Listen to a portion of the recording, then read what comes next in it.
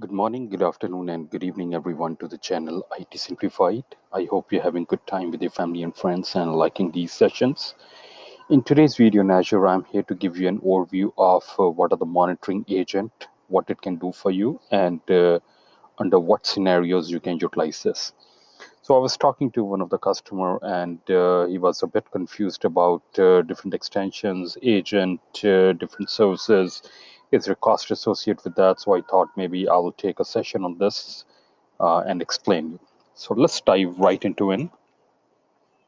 So when we talk about monitoring your resources in Azure, it can be divided into two categories. It can be agents for Windows and for Linux. They're pretty much same, but they are for different operating system. For Windows, it can be, there are three agents, what you call WAD, Windows Diagnostic Extension.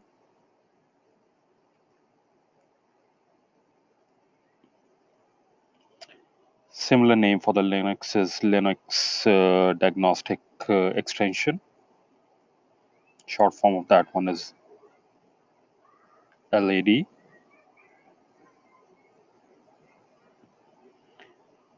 Then you have Log Analytics Workspace agent.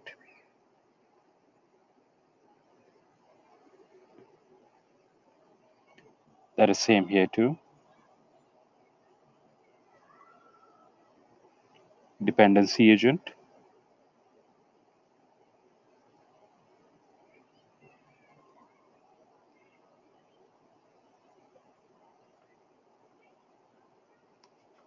And there is one more agent on the Linux side, which is Telegraph agent.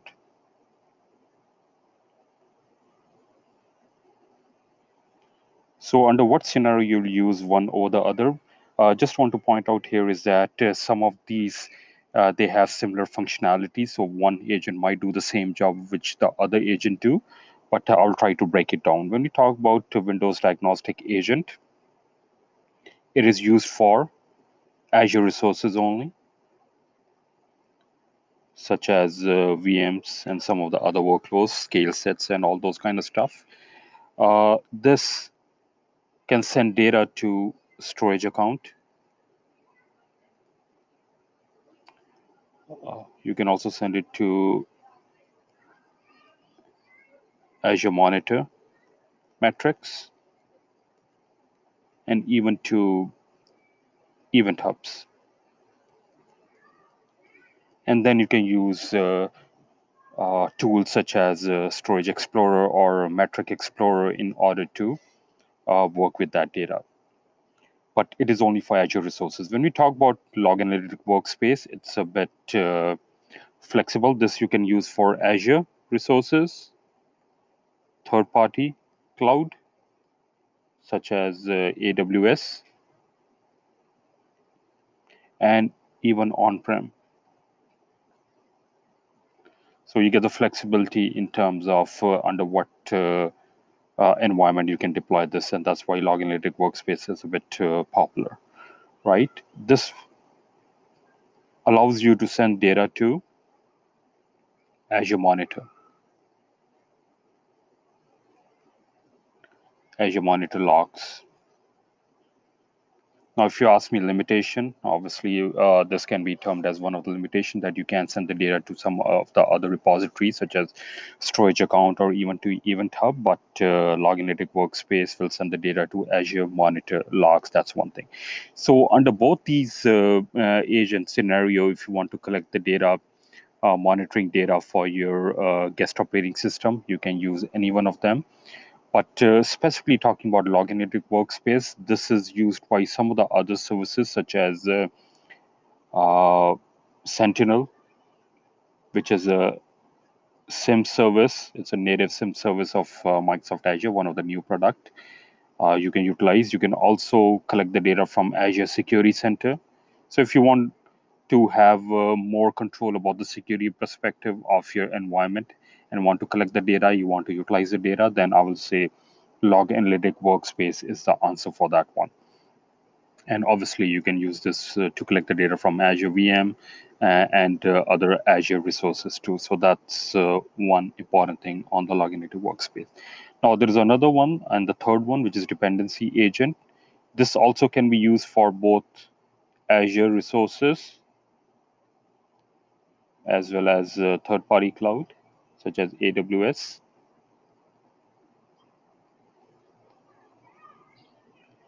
And you can also use this for on-prem.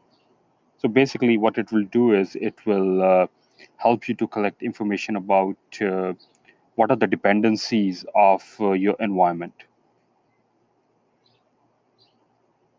So things such as if you, the best example I can give you is that if you're thinking of moving the data or moving your environment from on-prem to the cloud, you want to make sure that your environment has connectivity into VM connectivity or inter-network connectivity. It will collect all that logs for you, all that information for you. So in case there is a dependency of server A with server B, you don't leave that behind, right? You want to move that at the same time. So it will give you all that information, compile that, and it will send the information to Azure Monitor Log.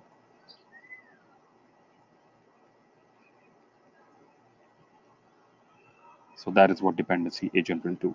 Now, Linux diagnostic extension do the same thing, which I explained you about WAD. The only thing is it is for log analytic. It is for Linux operating system, and same thing for log analytic workspace. It can collect the data from Linux machine, which is there in the cloud, on-prem, or even third-party logs. And same thing for the dependency agent. When it comes to telegraph agent, this can be again used for on-prem, Azure, or AWS, like some of the third-party clouds. And this will collect performance counter for you and give you information on those parameters. So Telegraph agent is specifically designed for Linux machine. But these are some of the agent which you will come across. And as I said that some of the agents, they have similarity in terms of what information they collect, but you want to use one or the other. Another thing is that from the cost perspective, there is no specific cost for the agent, but it the logs still needs to be ingested. So if it is being ingested into, say, a storage account or under the log analytic workspace, there will be a cost associated for that, but nothing specifically for the agent in that sense. So with that, let me just go to the Azure portal and just give you a taste of how it will look. So I'm going to open some of the resources on my Azure portal. So let's go to the virtual machines. I will expand one of the machine. And the first thing that you want to see is that by default, Microsoft will give you information about monitoring. So some of the CPU average, network, disk byte, disk operation, it will give you that information by default for you, right? So that's something there. But if I go under settings, if I go under extension, you'll see that I have two agents. I have Microsoft monitoring agent and dependency agent. So this is the agent I was talking about. Actually, one more thing. Log Analytic Workspace agent is also called Microsoft Monitoring Agent. So sometime people, they say, oh, we are deploying Microsoft Monitoring Agent. It's nothing but Log Analytic Workspace agent, and that is what you see on this portal right over here. So I have these two already installed on this one, right? So that is what you'll see under the extension tab.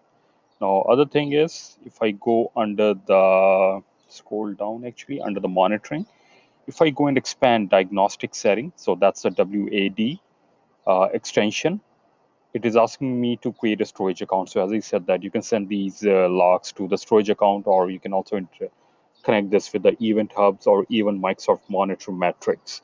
But you need to create a storage account. You can use the existing one, or you can go and click create new, and that is where the cost will come into play. Otherwise, as I said, that there's no specific cost for the agent, but that is where you will come, and then you can get the information. That is where it will be stored, your monitoring data of your guest operating system. I'm not going to do that, just wanted to show you. So I'm going to close this. If I go under insights after this,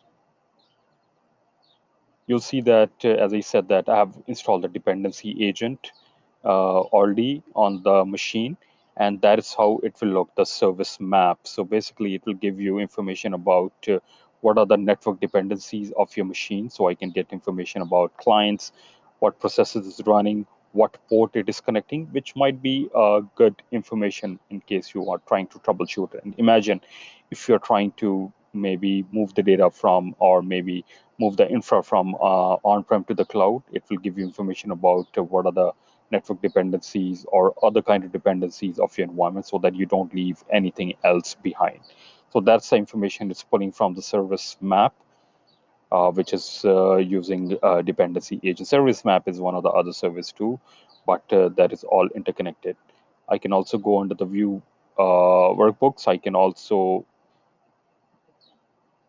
choose performance, and can give me information about the performance of this machine, like CPU utilization, available memory. These can be useful information. So all that analytics, I can get it from here. You just go back. So that is what under the insights under monitoring. I can also create alerts. I have created a detailed video. You can go and check that out. If I go under the metrics, right now you don't see much of the data because I have not configured. I have just enabled the log analytic workspace. Actually, I'm going to show you in a moment. But that is where you will come and see the metrics of your information based on what metric you want to choose, whether it's CPU, the disk, the network, the storage. Based on that, you can get good information about. You can also create charts. You can have this information in a diagram, so it's pretty flexible. But in order to enable the log analytic workspace, if I go under and just do a quick search, I have created one with the name loss 10. And if I scroll down all the way under workspace data sources, I can connect this to, you see, virtual machine storage account, Azure activity log. I can pull that, all the information. And it also talks to automation account and update management. And that is what, when I said initially that log analytic workspace is flexible, because there is a building block on a lot of other services within Azure, and it interconnect with them, and that is why you can connect all the data from and put this into the log analytic workspace. Now, if I go into the virtual machine, now these are different virtual machine I have. If I go and expand my DC, you will see that it is reporting to this log analytic workspace. You can always connect and disconnect, uh, but right now it is reporting to this log analytic workspace. So, and I have another machine which is also reporting to this log analytic workspace. Right, so that is where you will come in order to connect and disconnect.